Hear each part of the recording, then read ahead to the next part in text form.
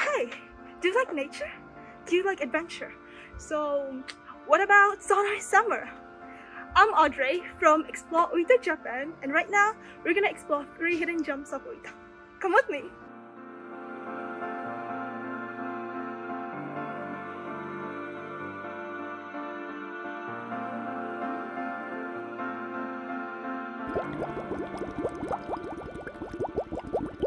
Hello everyone! We are now in Fukoji Temple, and right now I'm with the chief priest.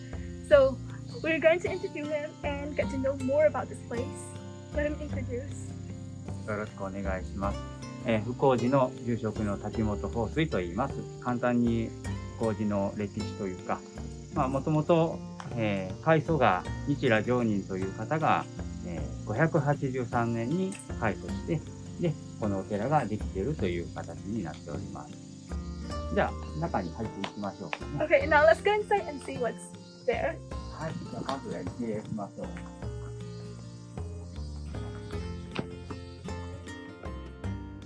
Okay, so here's the wire connected to the bell. And this is how we get into the temple.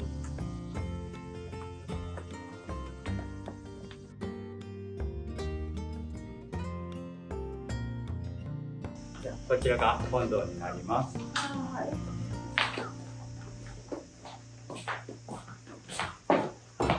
ちらの正面におられるのが大日如来という仏様になります。これが私たちの、ここのお寺が高野山真言宗のお寺になってまして、空海の教えを、従えているお寺になります。で、ご本尊様が、大日如来という仏様になっております。では、お参りの仕方をお教えしますね。じゃあまず、ろうそくに火をつけて、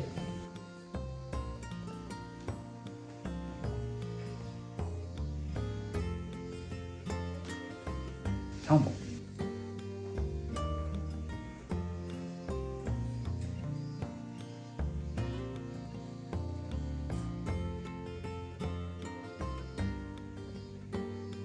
火をつけたら刺します。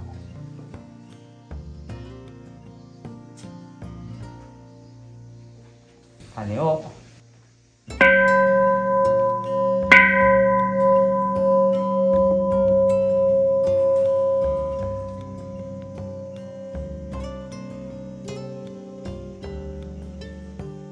Okay, now let's go to the back.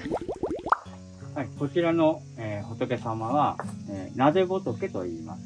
で、お地蔵さんですけれども、もともと、撫でて、その、病とか、こう痛いところを治してくれたりとか、願いを叶えてくれる仏様になってます。それでずっと今まで、約260年ぐらい、この地に、あるような形ですね。Okay, so apparently I'm gonna try it for myself. Okay. I would wish about something and start cutting.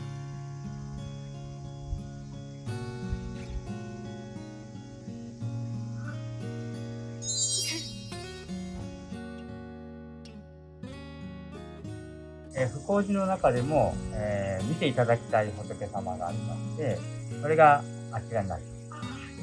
Okay, now he's going to show us something interesting about this place. Let's go look. 今度こちらになります。The place looks really beautiful. Can I know more about it? これはね、魔骸仏と言います。で、約800年前、鎌倉時代に来られた仏様という風になっています。This is one of the largest Buddha stone carving in Japan. Wow! Look how big this is! It is said that it is 11.4 meter high.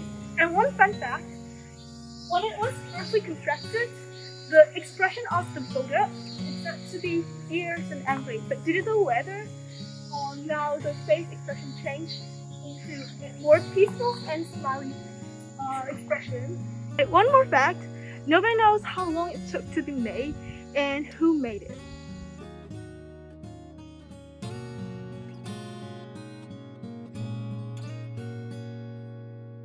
This was so fun. I hope you guys enjoyed it, and we're going to the next place.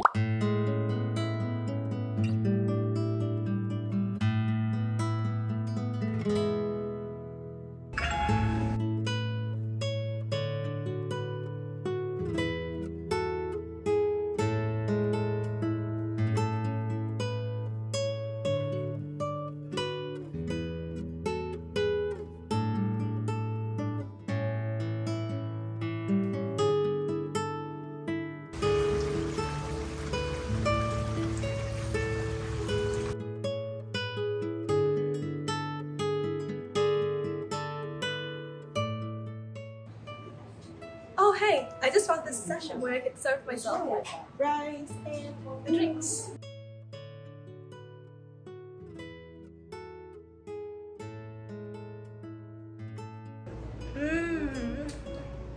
That's very delicious.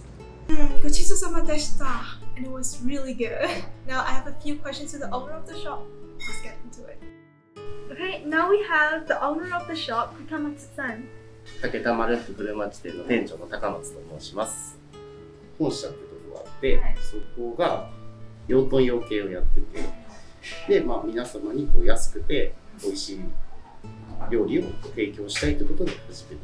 鶏肉に関しては九州産って歌ってるんですけど、若鶏の中びなっていう部分を使ってまして、でそれを仕入れてうちで皆さんにこういっぱい食べてもらいたいんで大きく切ってます。もう昔からやっぱり武田のソウルフードって言えば丸福っていう皆さん小さい頃から食べる親しんでるものなので、まず地域の方からはやっぱそうやって愛されてますし、県外の方でもなかなかこういった大きい唐揚げを見ないので、それで愛されてるんじゃないかなと思います。